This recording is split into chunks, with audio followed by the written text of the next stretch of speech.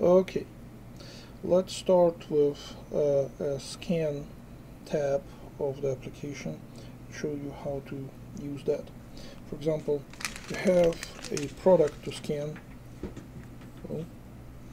and all you need to do is just point the barcode scanner tab to there so that you see the scan and tab on the screen, and it will scan the barcode and then give you this message if the barcode is not in the database, and give you opportunity to enter the information into the database based on, well, what the information is on the label. For example, I say yes, I want to enter this information into this new barcode into the database, and it will bring me to the previously explained calculate tab, and here I'm entering the information that I read, or the label.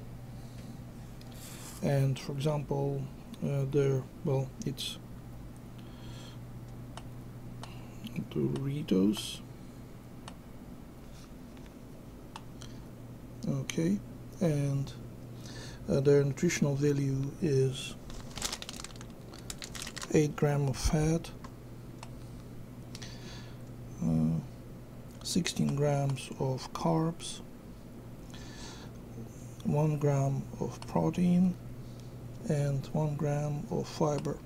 So per serving you have here 4 grams. 4 points, and the calorie content is, according to the label, 140 calories. Okay, now I got this information here. So if I click Save Barcode, it will go and save it in the barcode database. I say yes, that means that information is there. So if I scan the same label again,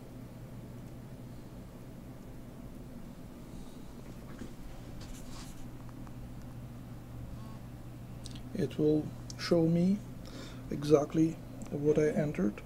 So if their application has not used this barcode more than 5 times, you will see this barcode OK or fix barcode, which gives you opportunity to enter and fix the barcode the same way as you entered.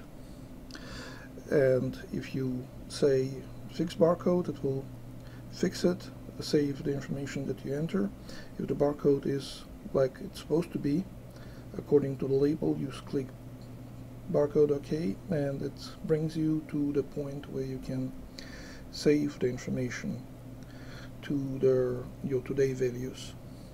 Say you have eaten this in midday, so now it shows you that you have eaten 4 points in midday. Well, I haven't entered anything for today, so it's there, shows that it's the only points for me for today. But well, I will pick up the entry stuff for breakfast and midday later.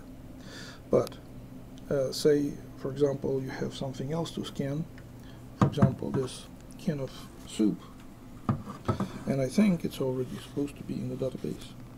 So I go back